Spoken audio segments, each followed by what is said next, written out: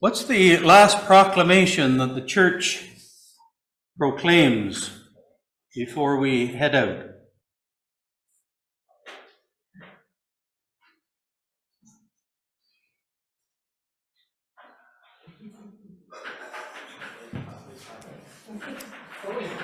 What? Go in peace. I usually say that. Go in peace to love and serve the Lord. What's the reply of the church? Thanks be to God.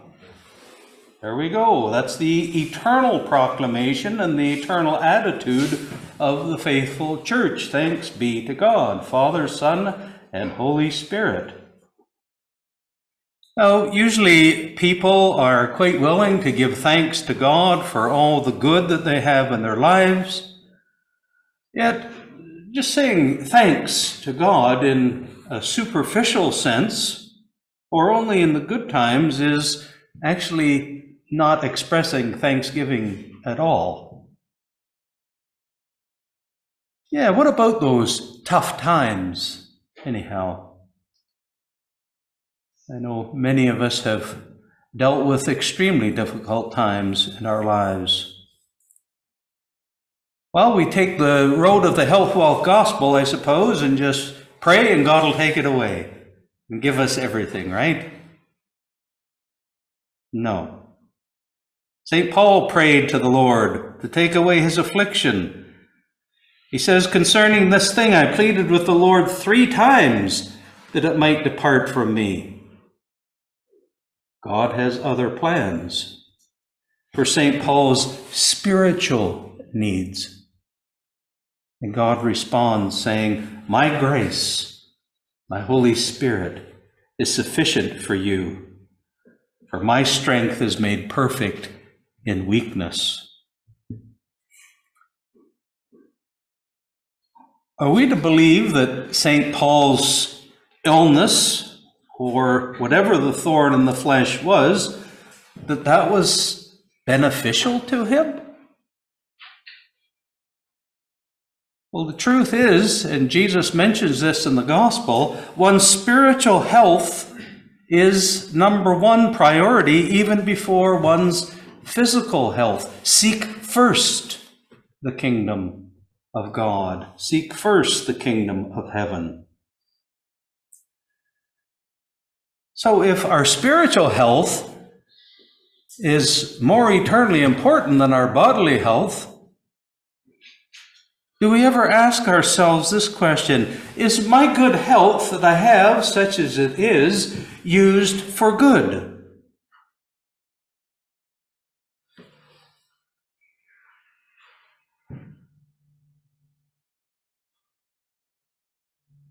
Used for good on a consistent basis? Or not? God forbid if we should ever ask this question, should I ask for good health or an illness? Which is better for me? Which is better for you in your spiritual life? What's better for each of us is to accept God's will, which brings us to thanksgiving no matter what God places before us, because God ultimately knows what is best for us. And as a free human being, I just don't like that. However, I love God, and I know God loves me. And maybe God knows better than I what I need in order to become more spiritual healthy, more spiritually mature. So then, how does one express thanksgiving? Might be a good question on this Harvest Thanksgiving and this Thanksgiving weekend. Well, let's look at a couple. Well, maybe more than a couple. Did you know that attending the liturgy joyfully with anticipation and participation is expressing thanksgiving to God? Again, we say it every time we leave. Thanks be to God for what we've done and what we are about to do. Yet there's those temptations that will sneak up to prevent us from attending, and we all know this at a soul deep level. And sometimes, I know, like the preacher that said, this is an old one. It was, actually I gave it away before I started. The fellow that said to his mother, I don't want to go to church. The people hate me. The people make fun of me. I just don't like it at all. They're always asking me hard questions. I'm not going to go. And the fellow's mother said, well, you got to go because you're the pastor.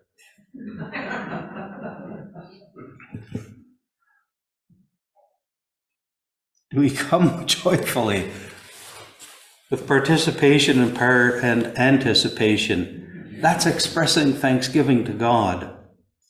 The temptations will sneak up, but we need to set those aside.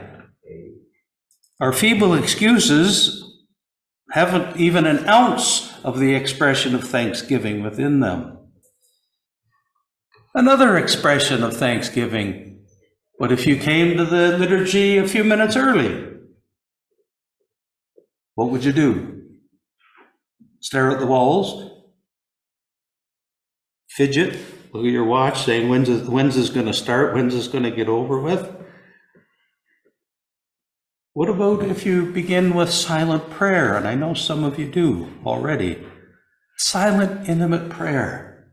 Just you, just God, the Holy Trinity. What about taking time for meditation, for reading the lectionary scripture lessons in preparation for worship? That's giving thanks to God.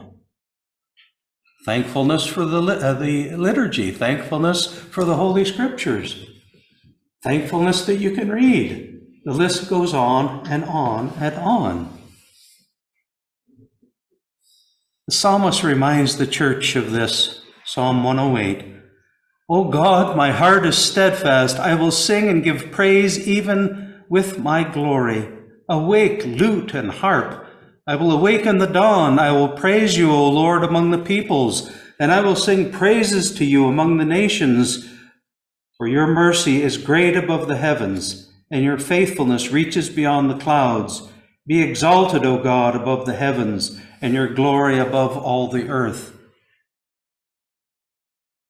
Are you aware that people see you coming here? They might know that you follow Christ. Oh my, wouldn't that be terrible? That is an act of thanksgiving, coming together to worship in spirit and in truth. Well, how else can we express thanksgiving to God? Well, in our second lesson, St. Paul mentions a number of forms of prayer, intercessions, thanksgivings. So prayer is a strengthening act of thanksgiving for the weakest and for the strongest. You remember St. Ananias and St. Paul, then Saul of Tarsus, in the book of Acts.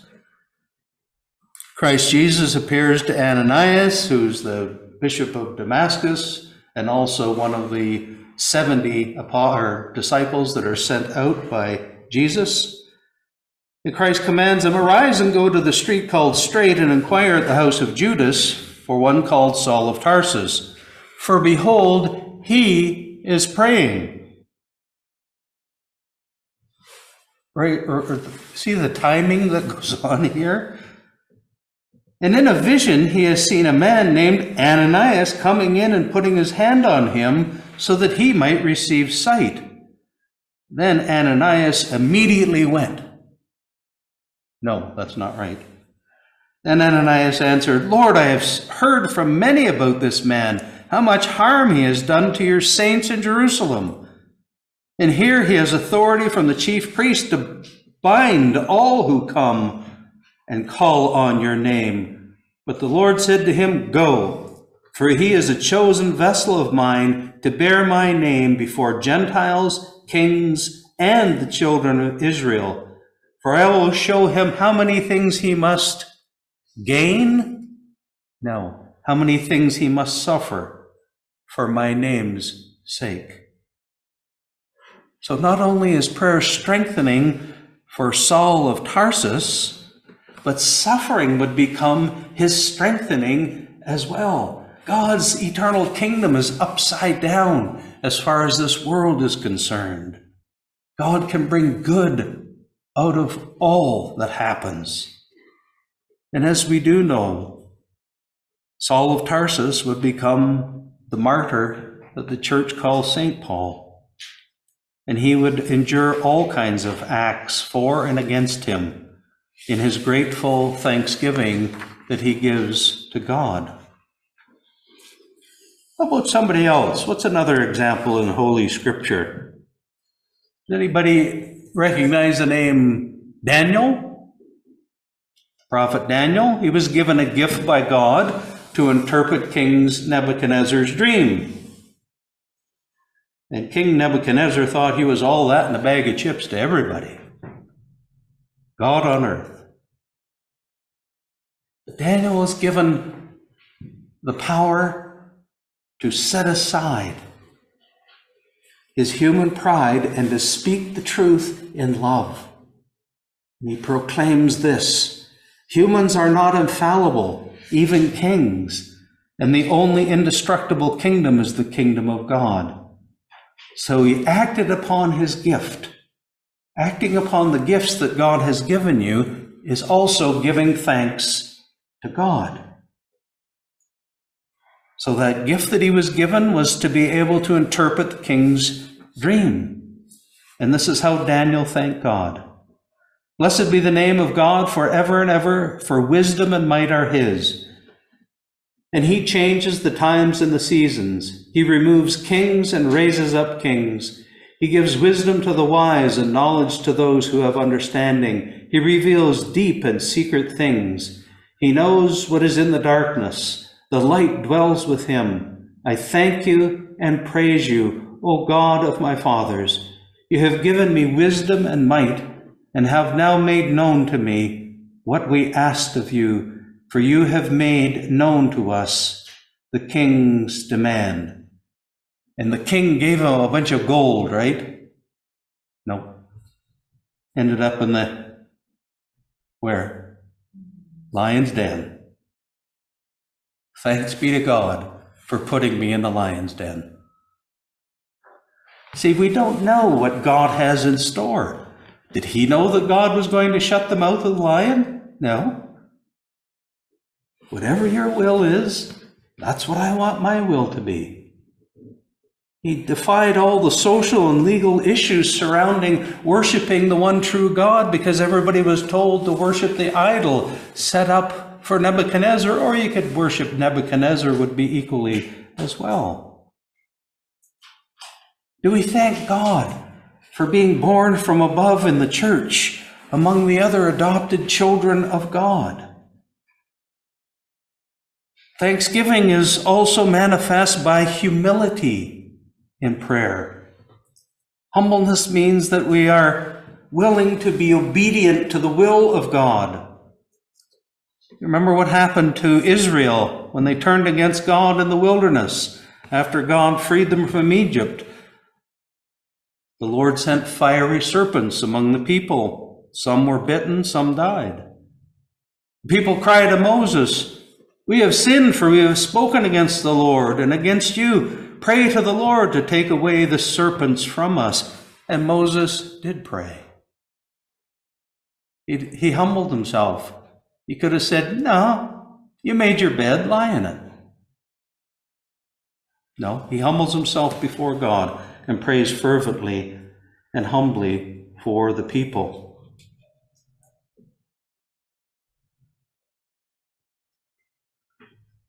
Then the Lord said to Moses, "Make a fiery serpent and set it on a pole, and it shall be that everyone who is bitten, when they look at it, shall live." So Moses made a bronze serpent and put it on a pole, and so it was. If the serpent had bitten anyone, when they looked at the bronze serpent, they lived. This wisdom of humble repentance and humble prayer before God is mentioned again in the 3rd chapter of St. John's Gospel, just in case we didn't get it.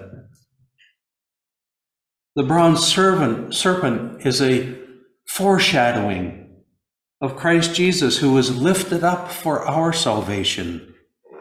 St. Paul reminds the church, you therefore have received Christ Jesus the Lord, so walk in him, rooted and built up in him, and established in the faith, as you have been taught, abounding with thanksgiving. Humbly seeking Christ, acknowledging his great humility in our midst, is giving thanks to God. Again, we hear the words of St. Paul, but we see Jesus, who was made a little lower than the angels for the suffering of death, crowned with glory and honor, that he, by the pure grace of God, might taste death for everyone. For it was fitting for him, for whom all things, and by whom all things, and bringing many sons and daughters to glory, to make the captain of their salvation perfect through his own human suffering. The church gives thanks to God for Christ Jesus' suffering. Jesus gave thanks to God for his own suffering. Doesn't that seem backwards and upside down? The reality is that true thanksgiving that comes from deep within our souls ultimately purifies the heart and the soul. Hear the psalmist, truly God is good to Israel, to such as are pure in heart. For as me, my feet stumbled, my steps slipped. For I was envious of the boastful when I saw the prosperity of the wicked. For their strength is firm. They are not in trouble as others, nor are they plagued like others. Therefore pride serves as their necklace. Violence covers them like a garment. Their eyes bulge with abundance. They have more than their heart could wish. They scoff and speak wickedly concerning oppression, and they speak loftily. They set their mouth against the heavens, and their tongue walks through the earth. And waters of a full cup are drained by them, and they say, how does God know? And is there knowledge in the Most High? Behold, these are the ungodly, who are always at ease. They increase in riches. Surely I have cleansed my heart in vain, and washed my hands in innocence. For all day long I have been plagued and chastened every morning. If I had said, I will speak thus, behold, I would have been untrue to the generation of your children. When I thought how to understand this, it was too painful for me, until I went into the sanctuary of God. Then I understood what their end would be. For surely you have set them on slippery places, and you will cast them down to their own destruction. Pride, humility, through the expression of thanksgiving, believing that all you receive from God are gifts of God, and you will lead a life filled with joy. You will learn to rejoice in all things and in any situation that God wills. Humbleness and suffering forge that purity of heart within the great prophets and saints. So, along with St. Paul with his thorn in the flesh, we say with him, rejoice always, pray without ceasing, in everything give thanks, for this is the will of God in Christ Jesus. When St. Paul was in jail, he'd sing in great joy to the astonishment of the prisoners and the jailers. His love of God, his purity of heart were clearly evident to all that saw him. If you get a chance, read that Akathis, that hymn of thanksgiving that I sent to you. And if you want, start at the end and see who wrote it. May we all pursue the life of thanksgiving, in which God's will becomes our will. In this, our hearts and our souls are strengthened and purified, and thanksgiving and praise increase, and our glory increases. This thanksgiving and beyond this season, in our daily spiritual endeavors, take hold as the ancient prayer of the church reminds us. Let us give thanks to the beneficent and merciful God, the Father of our Lord and God and Savior Jesus Christ, for he has covered us with mercy, covered us with love, spared us and accepted us as his adopted children, gifted us the Holy Spirit to support us, to teach us and empower us, gifted us with our guardian angel to guard us and help us and pray for us. Thanks be to God for God's indescribable gifts that has indeed brought us even to this hour. Amen.